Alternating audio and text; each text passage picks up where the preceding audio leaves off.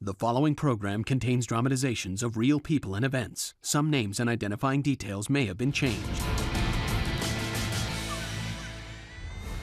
While working her retail job at a mall, 20-year-old Yanil is overcome by excruciating pain and lays down in the stockroom to rest. Unable to get reception to call 911, her boyfriend Dennis runs to get help, while Yanil discovers a baby crowning between her legs, and she didn't know she was pregnant. I'm just thinking, what's going on? What should I do? I don't know what to do. It was horrible. I was trying my hardest to push it back inside, but it hurt. That's when I stopped. I am freaking out. I'm thinking that it's a life and death situation. So I ran out to try and call 911 again. 911 operator 1997, we're still there. I'm in the mall. I need an ambulance. My girlfriend, I think she went into labor. She's having a miscarriage or something. Okay, how many months pregnant We is didn't she? know she was pregnant. She just collapsed right now. She said she's feeling something coming out. Okay. After the phone call was placed, I went back to her.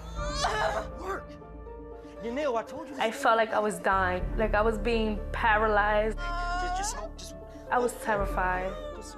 When the security guards had rushed in, I started attacking them, asking them where the EMS was, yelling at the top of my lungs, "Where's the ambulance at?" Do you hear that? Do you hear that? Get him in now! I called the dispatcher about 4 times. The mall has called like 20 times and no one is giving me any answers. Your unit has been assigned. They're making their way there, sir. You don't have like an ETA or anything? No Estimate? units. I don't know where they're coming from. Sir? He hung up. Oh my God, when are they gonna get here and save me from dying? It was pretty hectic because there were people who were trying to get stuff out their stockroom, on top of Yanil crying that she's in pain, on top of me yelling at everybody, "Where's the ambulance at?" So it was pretty hectic. Finally, after 30 minutes, an ambulance arrives at the mall. When the EMS arrived, he reached between her legs and he felt the head of the baby. It's okay, it's okay. Stay calm, I'm like, what is that? What is that? Just take it out. Just take it out. He was trying to cut my pants off, but I told him not to because it was so embarrassing. He's like, don't worry, you're having a baby, so it's okay. When the EMT cut her underwear, I saw a full head. Then he said, ma'am, you have to push now. Your baby's head is already out.